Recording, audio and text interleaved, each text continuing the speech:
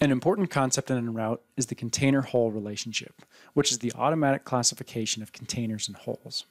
By default, if you select a contour in EnRoute, it is displayed in blue. However, if I make a selection of multiple contours, any contour contained by another contour is displayed in red, indicating that it is a hole. I can demonstrate this by applying a routing offset. I'm applying an external offset in the conventional direction.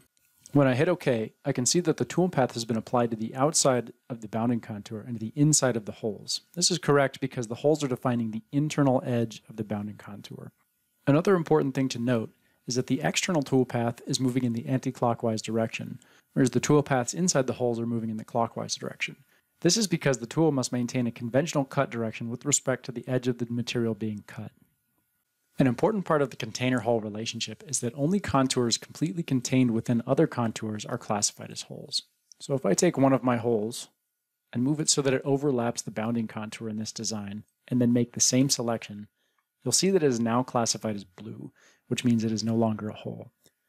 And if I apply the same routing offset, I now get a different result, where the routing offset cuts through the exterior of my design. It's important to keep track of holes in containers when drawing an EnRoute to make sure that your design comes out the way you want.